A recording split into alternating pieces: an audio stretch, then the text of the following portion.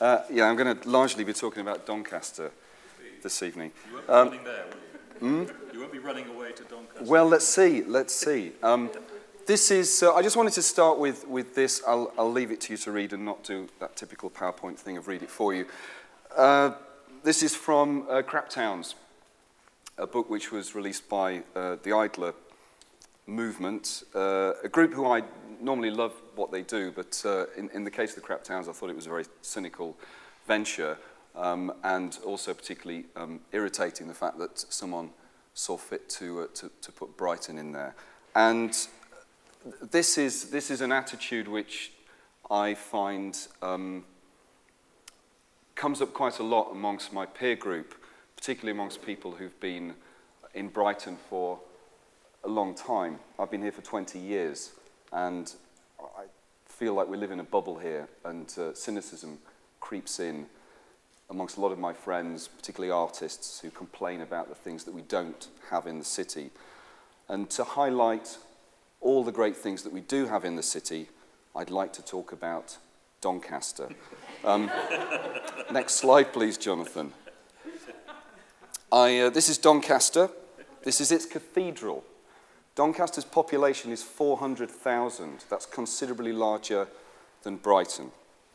I was honoured to be asked to go and perform a one-man show in Doncaster a couple of weeks ago in the theatre. The theatre is branching out. Doncaster Theatre has been there for many decades, but largely for the annual panto, which was put on by Doncaster's 12 out gay men. But now they're doing more events, and so I did a one-man show on a Thursday night. Unfortunately, we only got 17 people in the audience, but I was told, and most of those are my family and friends, but I was told by the guy running the theatre that was a pretty good turnout because people just don't go out on a Thursday in Doncaster, and it's my favourite night out in Brighton. He was excited, though. He was excited at the fact that this new show was coming to Doncaster, and they couldn't wait because Doncaster had never seen anything like this before, and it was going to be wild and amazing, and it was an evening of burlesque, and my eyes rolled. So I grew up in Doncaster, and I discovered by the time I was in my teens that I had a love of books and reading, and I did pretty well with my English lit O-level. It was one of the few that I did very well with, but owing to certain misdemeanors that I won't go into right now, I was taken aside by the head of literature at the school and told that I wouldn't be doing English A-level, would I, David? He said, looking me in the eyes, and I'd realised what he was saying, and so I didn't. But this love of books was growing in me, and I wanted to read. I had a voracious appetite for books. But there was a problem in that Doncaster's bookshops were non-existent. There was not one single bookshop in the town. And so I took to stealing books from the book cupboard in Doncaster Comprehensive School, where I had my dreaded violin lessons. For me, and I'm not proud of the theft, but for me, the most exciting place in Doncaster was a school book cupboard. Next slide, please. This is the Robin Hood Airport. Doncaster has its own airport. Again, something that we don't have in Brighton. Why is it called Robin Hood? Well, it's a little surprising because Doncaster isn't even in the same county as Sherwood Forest and the stories of Robin Hood. In fact, there's been a lot of controversy over this, and most people prefer to refer to it as Donny Airport. But after doing a lot of research into this, it turns out that there is a connection with Robin Hood and Doncaster. This is true. You can Wikipedia it if you want. And that is that in the stories of Robin Hood that are recorded, in one written account of the stories, there is a minor character called David of Doncaster, who only appears for a few sentences in a story, and the only thing we know about him was that he was a bit grumpy and he didn't have any ears. And that's all we know about David of Doncaster. And on this tender thread, the airport was named Robin Hood Airport. And I don't want to appear cynical about Doncaster. I want to. I still have a fondness for the place because I grew up there, and it's a regular English town. What I wanted to highlight was just that this is not atypical. This is most of England, I think, is like Doncaster. It's homogenised, and there is not a lot of variety on offer in Doncaster. I came to Brighton in 1992 to discover that Brighton had, at its peak, just before I arrived, 42 independent bookshops. And if you want an account of the truly subversive and diverse nature of the town, I recommend reading Bookends. And two of the great stories in this book are of the Public House Bookshop, which was here when I arrived, which had been here for 25 years and had entertained such people as William Burroughs, Allen Ginsberg, who compared it favourably with City Lights Bookshop, and Unicorn Books, which I think had gone by the time I arrived in Brighton, but Unicorn Books was regularly attacked by the National Front, and the owner occasionally arrested by the police for the subversive material that was sold, for the gay literature that was sold, anarchist literature. And I think it's a very interesting story, actually, much more interesting than the Mods and the Rockers, is the battle between the right-wing extremists and Brighton bookshop owners. And I know we don't have as many bookshops nowadays, but that isn't the fault of the town or the fact that the town is becoming less interesting, but just because of the nature of the way that we buy books.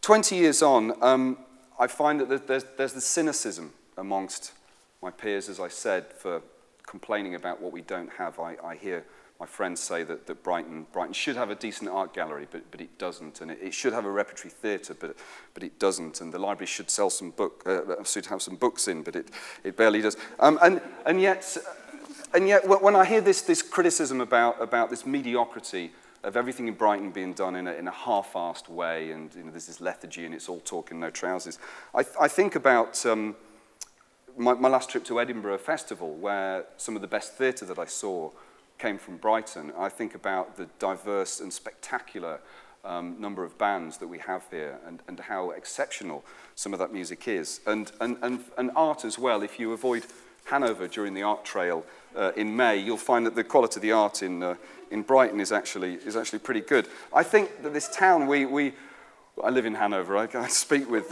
bitter experience.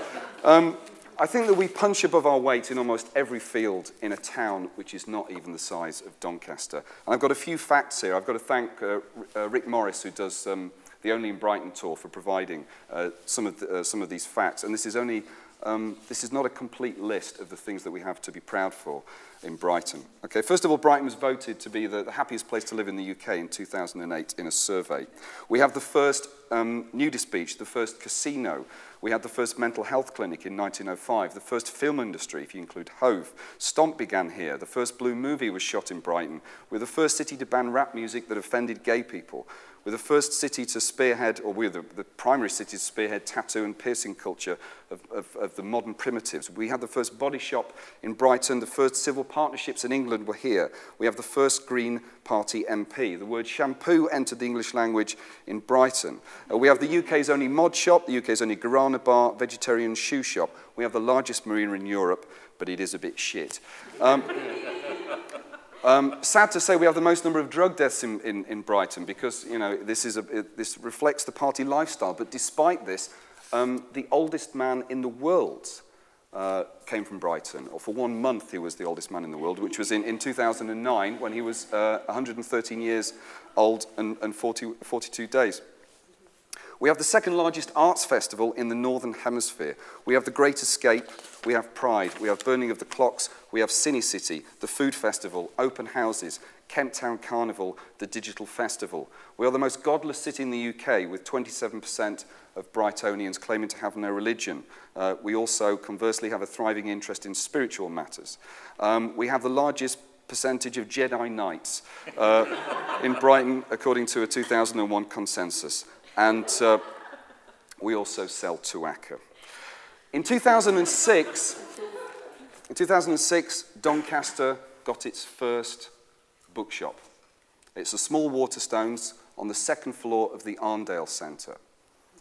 it got its bookshop because someone built a university in Doncaster, and it was felt that the students might want to purchase some literature. The university is built on a roundabout, and I've yet to work out how one actually accesses the university. Doncastrians make jokes about how very little goes on in the town. And in fact, the only Doncaster story that I've been able to come across is about the fact that there is no Doncaster story. And that concerns, next slide please. That concerns Bernard Manning. Bernard Manning came to Doncaster in the 1980s to do a gig at the Catholic club. And he came in early to set up, and he said to the guy who was behind the bar, he said, have you got any stories for me about Doncaster? I'd like to, ingratiate myself into the audience by, make a little gag about the town. And the guy said, no, now it's been happening, it's Donny, innit? And he went, well, it must be something must have happened, he goes, well, now, someone nicked our telly last week. He went, great, that's it, fine, thanks very much. So when he comes on stage to start the show, and his opening line to the Catholic men's club is to turn around and point at the crucifix of Jesus hanging on the wall and say, I see you got the bastard who nicked your telly. And the legend has it they ran him out of town. I'll finish by just saying I'm a big Sherlock Holmes fan, and there's a Sherlock Holmes story where Holmes gets a bit too big for his boots, and he makes a few arrogant claims which later proved to be false. And he says to his faithful sidekick Watson, he said, Watson, next time I'm ever becoming too arrogant or cynical, would you whisper the word Norbury in my ear, please? This is the name of the story they were in. And for myself, I would just like to say and offer this to you as well.